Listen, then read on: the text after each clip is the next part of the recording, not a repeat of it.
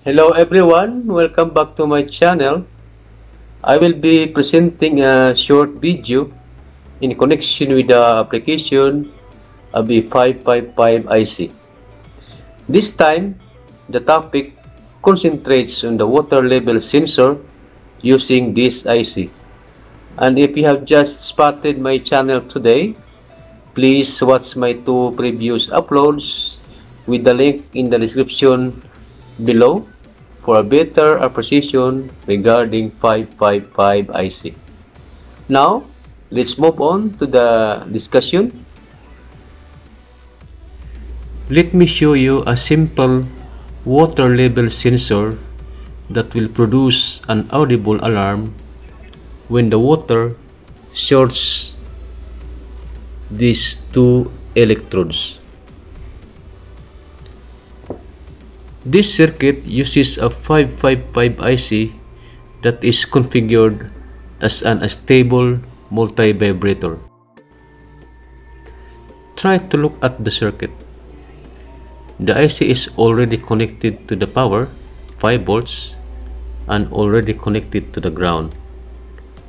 However, these two electrodes are still open or not yet shorted. When these two electrodes are still open, the IC will not produce an oscillation. Therefore, the output pin 3 remains high or active.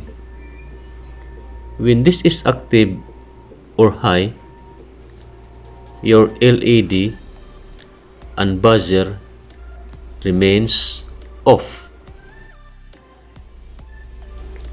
Please be mindful of these components. Their polarity should not be reversed.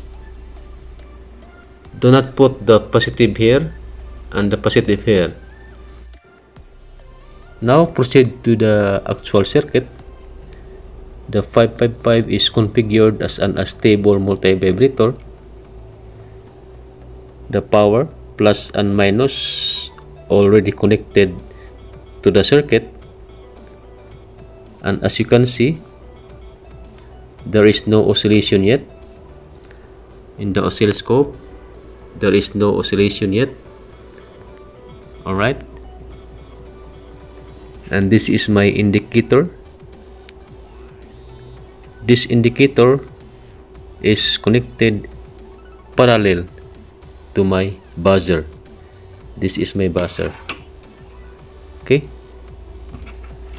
as you can see in the circuit diagram, the buzzer and the LED, they are connected in parallel. Alright, so my electrodes, this one and this one, two electrodes, as you can see here, electrode 1 is connected to the power, 5 volts, and the electrode 2 is connected from R1, 1 kilo ohms. Alright, so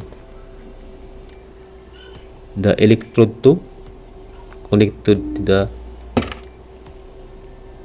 R1, running here, going here, here. See? So this is my electrode 2 and electrode 1. Electrode 1 comes from the power, this one plus. Alright, now observe the tank. I have filled some water in the tank. However, the water does not reach yet to the electrode 2, but the electrode 1 already have submerged in the water, but the electrode 2, you can see that point, To short these two electrodes, I will add water. I am using this syringe. I will fill water into the tank until the water touches the second electrode. And please observe the LED and the alarm buzzer. Okay, now I begin.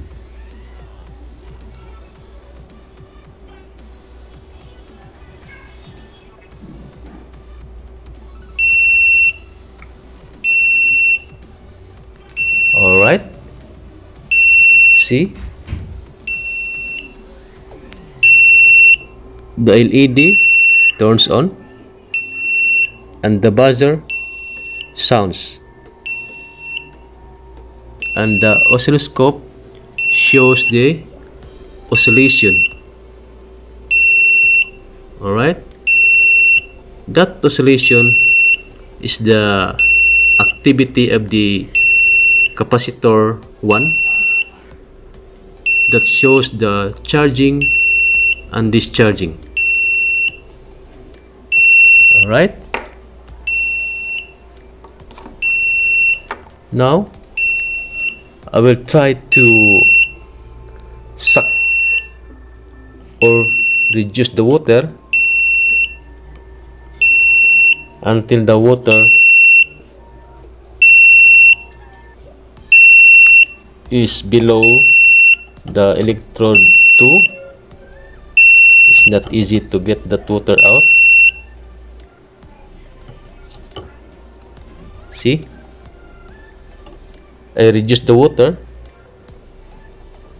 and the buzzer off, the LED off. Alright, and the oscilloscope shows no oscillation. Now I will repeat. I will fill this water again back to the tank and observe the buzzer.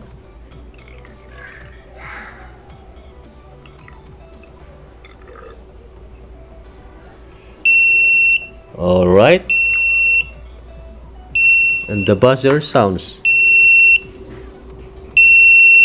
Alright, so that's all, and I hope you have learned something in this presentation, and it would be a great help in your future reference.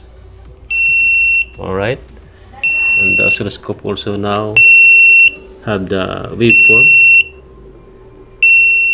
Alright, so thank you very much for watching, and see you in the next upload.